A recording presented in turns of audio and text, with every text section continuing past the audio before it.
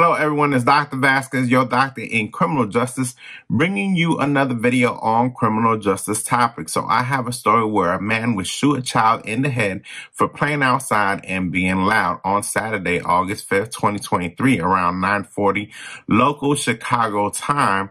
A man by the name of Michael Goodman, 43 years old, would come outside with a handgun and approach 9-year-old Serabi Medina and shoot her in the head. Prior to this incident, Serabi and her father had gone to purchase ice cream. It was only a couple of moments when the father had made contact with some previous friends and he saw the gunman approaching.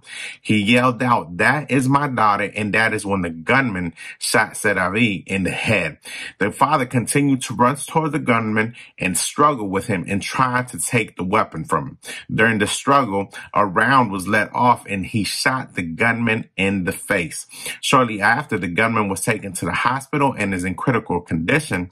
Serabi unfortunately succumbed to her injuries. What makes this matter even worse was the father is a single father. In 2018, the child's mother was lost to gun violence as well. Stay tuned for what comes next. Outside of her own home, a space where any child should be safe to run and play, 8-year-old Serabi Medina was gunned down Saturday night. An innocent girl who did not deserve that. Police responded to the girl's Portage Park apartment near Cornelia and Long around 9:40 p.m. to discover the gruesome scene. She was his world. Renee Aquino witnessed it all. He's in town from Florida and is an old friend of Serabi's father, Michael. So on Saturday evening, he and a couple friends stopped by to say hello. He comes up to me on the passenger side, got the window down. Like I said, I'm on crutches. I got one leg. So I hug through the window. He gives me a kiss. I give him a kiss. Soon after, Aquino says they heard a gunshot. He tells his daughter, matter of fact, grab your scooter, come on, let's go. You're going to go upstairs. Go upstairs. She wasn't even like halfway towards the doorway when Ben says, "Watch out, this guy just came out the building. He's got a gun in his hand." But Aquino says before they knew it, the suspect was within steps of the young girl. When he raised the gun up, Mike seen him. He said, "That's my daughter." Mike started running towards him. He walks up to her and shoots her right in the head. That's when Serabi's father tackled the suspect. The gun went off again, and the offender was shot in the face.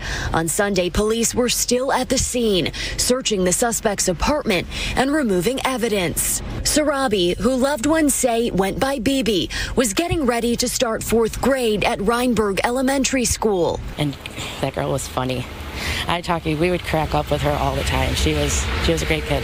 Sadly, her life was taken in the same way she lost her mom several years ago by gun violence. Something needs to be done. Something has to change. All right, everybody, welcome back. This is the portion of the video where Dr. Vasquez has 3 questions, 3 concerns, 3 things that he wants to discuss with you. Also, at this time, I would like to invite you to comment, share, and subscribe down below. This really helps out this platform. A lot of my content is blocked since I cover matters that are sometimes tragic. Thank you. So the first question for you that I have would be, why was this man free? It came out in the story that he was known to police. He was known to be violent. He had a history. So my question is, why was he free? For me, sometimes we let individuals slip through the cracks. This could be one of those incidents. This will also be another incident where you just give an individual too many opportunities. I know people are against this 3 strikes law, but sometimes it's needed. You know, I don't know the individual's criminal history, but again, he was known in the community, known to be violent, known to be aggressive, known to have issues with the police. So again, why was this person free? And the second question that I have for you is, should you move if you live in a high crime area? I see a lot of tragic stories just like this one where they might live in an area that's prone to high criminal activity, gun violence. In the video says something has to be done. Chicago is at an all-time high when it comes to violence. So my question is, should you move? And for me personally, for me, it's a no-brainer, right? If it's the safety and security of my family, I will move. And that doesn't mean, you know, whatever I have to do to put them in a better situation, that's what I would do personally. Let me know what you think down below. And my last question for you be, How do we get justice for Serabi? She was taken way too soon. The gunman, like I said, is in critical condition. He was shot in the face.